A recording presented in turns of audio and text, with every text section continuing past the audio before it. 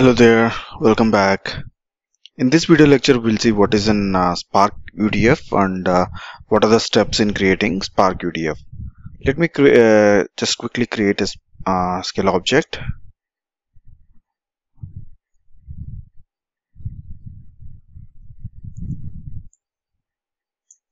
And let me just copy the boilerplate code. Okay, I haven't added main method.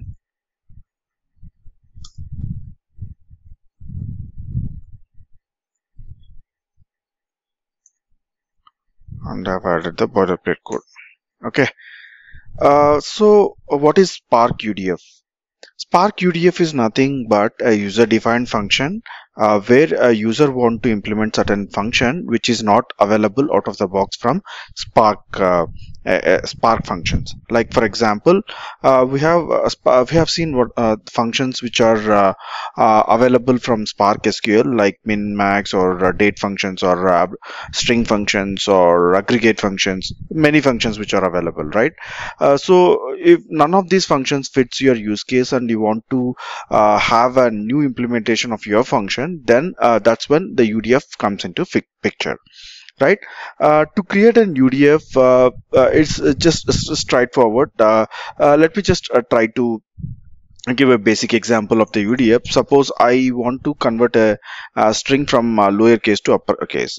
This I don't want to use the existing Spark inbuilt lower function to lowercase function or something like that. I want to create my own, or I want to implement my own lowercase function. So let me just create a function like which takes a string and which returns a string. What it does, it takes a string and it converts the string into lowercase, right? So this is my function. So my function is available now. So to convert this function into an UDF function, you have to write an lambda function or anonymous function in Scala. To do that, just have to do to lower. I'll just give an extension called UDF. To keep the things tidier, I'll use this notation.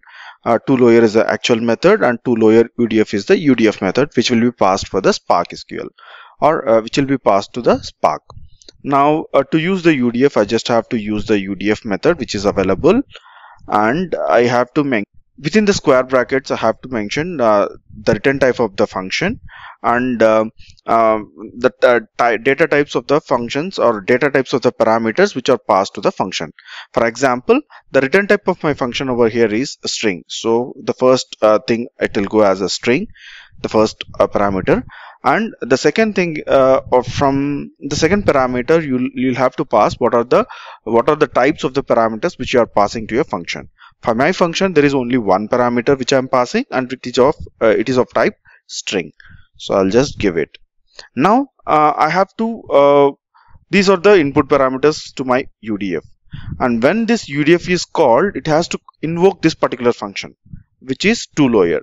To invoke that function, I have to give this function within this parenthesis, right? This is how you use it. But still, you can see that Eclipse is complaining. This is because for UDF you have to add an import statement which is again available in Spark SQL functions .udf, right? Here this UDF, what it does, it's building the job. It takes a UDF function which will have two sets of things available. One is data types of the return type and the parameters which are passed to the function and actual function, right? So first we have to define a function, and this function we have to convert into UDF by using UDF method, which is available in Apache Spark, right? Now I have made this function also made this function UDF. Now to call this UDF in my job, I have to use something called stocks dot same thing select, and instead of columns, what I can give stocks of, I'll just give the string name. Earlier what we have seen, I'm converting from uppercase to the lowercase, so I'll just go with symbol. I'll give the symbol. To pass this UDF, what I have to do, I'll have to give this UDF like this.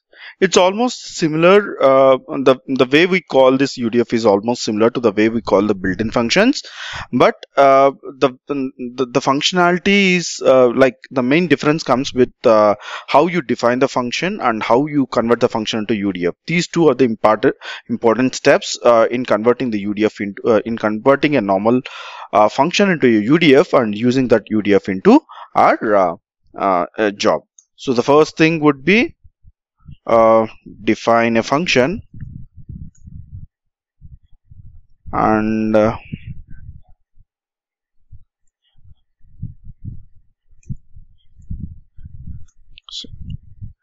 okay, and the second thing would be convert the function into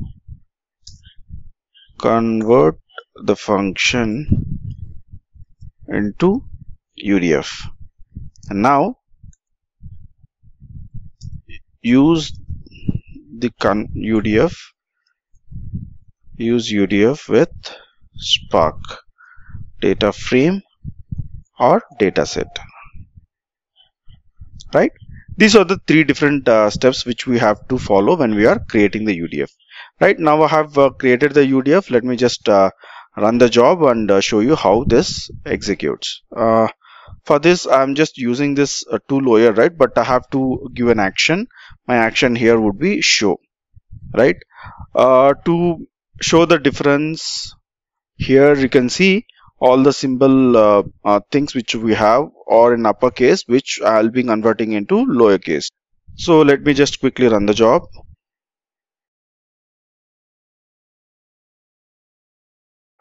Now you can see that our job is failed. The reason our job is failed is because we are running this job, or we are running this job in the yarn mode, and we don't have any serialization specified to this method. So that's the reason it is failing.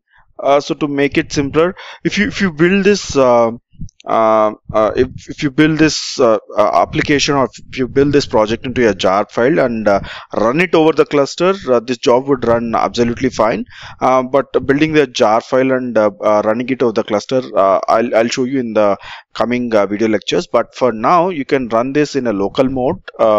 In this local mode, you don't have to worry about this serialization part, because everything would be executing in your driver itself. So it will run straightforward. But for now, to fix this issue, I'm converting this master to local, and I'm running this UDF again, or this job again. This time it should run fine. And now you can see the job is completed successfully, right? So these are the steps on in creating the UDF. As explained earlier, we got the error in our previous run because we were running the job in yarn mode, but we were running from Eclipse. When we are running a job from Eclipse, there'll be some problem with the serialization, because the function which we have run, it doesn't have the serialization part. That's why it got failed. So to fix the issue, we have converted the master into the yarn from yarn to local. But the same thing, it will run in the yarn mode when you are running in the same thing when you run in yarn mode, and when you build a jar file and run it on the cluster, it will run absolutely fine. There's no issue with there'll not be any issue with that. I'll show you how to build a jar file and run it on the cluster with different options, like number of executors or number of executor cores to give, and how much memory you have to give. Those kind of stuff I'll explain in the coming videos. Stay tuned for that, guys. And for now, for this video, we have seen how to create a function and convert the function into an UDF, and how to call the UDF within our Spark application. Right, guys? So this is a basic implication of the Spark UDF, right? You can write any kind of function which is applicable or which is specific to your use case, and you can register, or you can use that UDF along with Spark by converting the function into the UDF, and you can use it with the Spark. This is one way of creating the UDF and and running the UDF or using the UDF in Spark application. There is another way of creating a UDF within SQL query. You can use it, which I'll be showing you in the coming video lecture. Okay, guys, that's it for this video lecture, guys. And if you have liked this video, please do give a thumbs up. And if you are new to the channel, please do subscribe to the channel. And see you in the next video. Bye, guys.